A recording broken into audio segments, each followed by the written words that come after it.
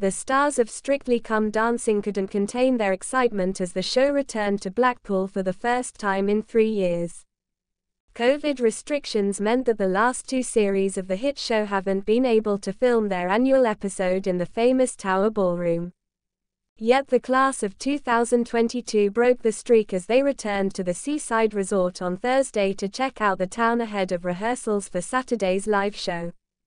Molly Rainford and Carlos Gu looked positively giddy as they checked out the sights of the town, play fighting at a tram stop as Carlos picked up the singer and spun her around. Last weekend the pair performed the rumba to All the Man That I Need by Whitney Houston and were awarded 37 points, their highest so far. For Blackpool Week they will take on the Jive to Bandstand by Boogie Barry Manilow. Meanwhile, Will Mellor and Nancy Zhu ensured they made the most of all their time before the live show as they danced down the street together.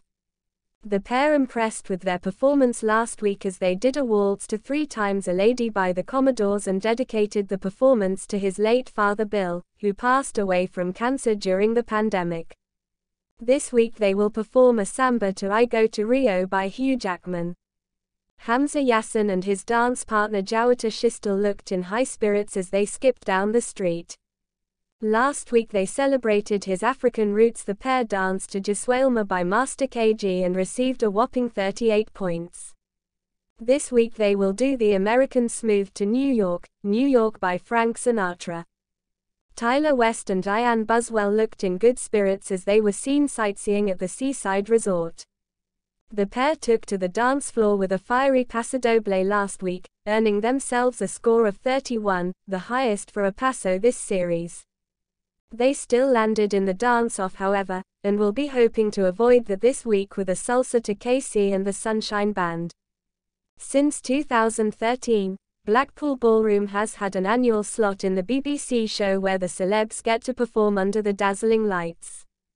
The BBC refused to explain what the injury was or how it occurred, citing it as a private, medical matter, though there was speculation he had hurt his hamstring, a common complaint for footballers.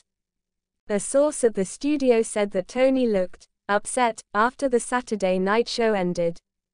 Week 8 is deemed one of the most crucial of the series as it is the last show before the celebrities head to Blackpool to perform world-famous Tower Ballroom.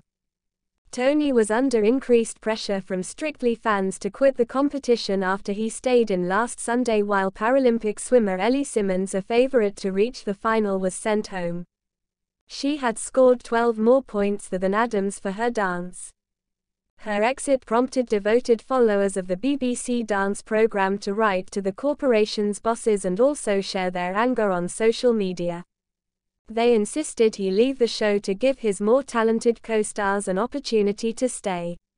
They were also furious with Arsenal fans for voting for Tony to stay when he was scoring such low marks. Strictly Come Dancing continues Saturdays and Sundays on BBC One and BBC iPlayer. Thank you for watching. Please subscribe to the channel for the latest news and updates.